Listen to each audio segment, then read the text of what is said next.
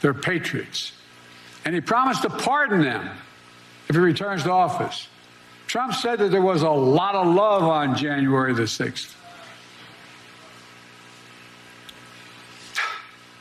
The rest of the nation, including law enforcement, saw a lot of hate and violence.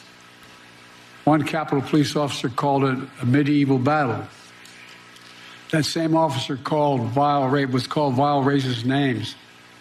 He said he was more afraid in the capital of the United States of America, in the chambers, than when he was fighting as a soldier in the war in Iraq.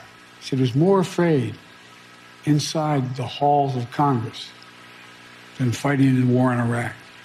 That may be true. He might have said that. But if he did, it's pathetic. Not a single one of the protesters on January 6th wielded a weapon inside the Capitol. Not one. Let alone discharged a weapon. The only one who discharged weapons were the Capitol Hill police, and the only one who was shot was Ashley Babbitt. Now, there was some terrible assault on some of the police officers there. I don't think the Capitol Hill police force is particularly accustomed to engaging in physical confrontation.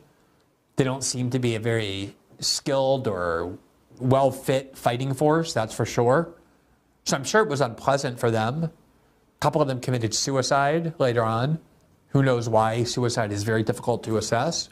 But the reality is that the vast, vast majority of people sentenced on January 6th did not commit violence.